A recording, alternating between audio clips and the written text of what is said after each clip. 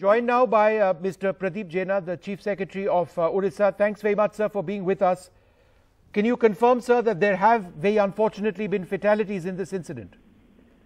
I am not able to hear you properly, but hello? Yes, sir. Can you hear me now, Mr. Jena?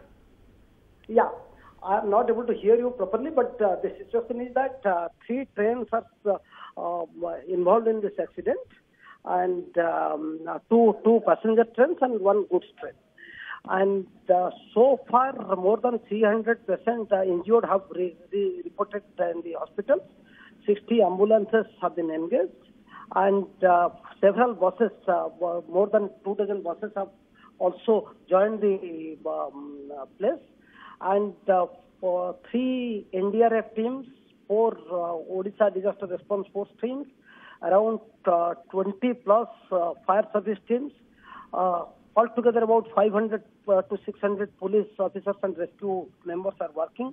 44 doctors have reached the site, and 2 medical colleges are receiving patients.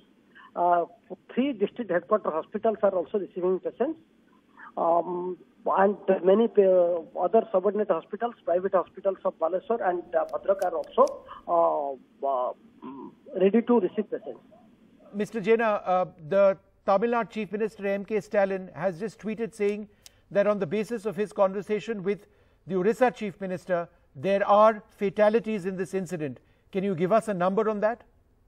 That is what we are hearing from the media, because all my district magistrate SPs are all busy in the relief and rescue operation. So I am not getting the number, but such a violent accident must have involved in fatalities.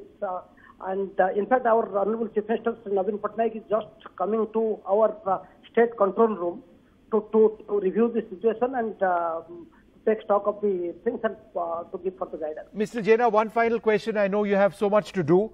The 12841 Shalimar Chennai Coromandel Express, as I understand it, collided with the 12864 Yashwantpur Howrah Superfast. But Express and 1 goods train. So there were 3 trains over here. Yeah, that is the thing. 3 trains are involved in this accident. All right. Thank you very much, sir.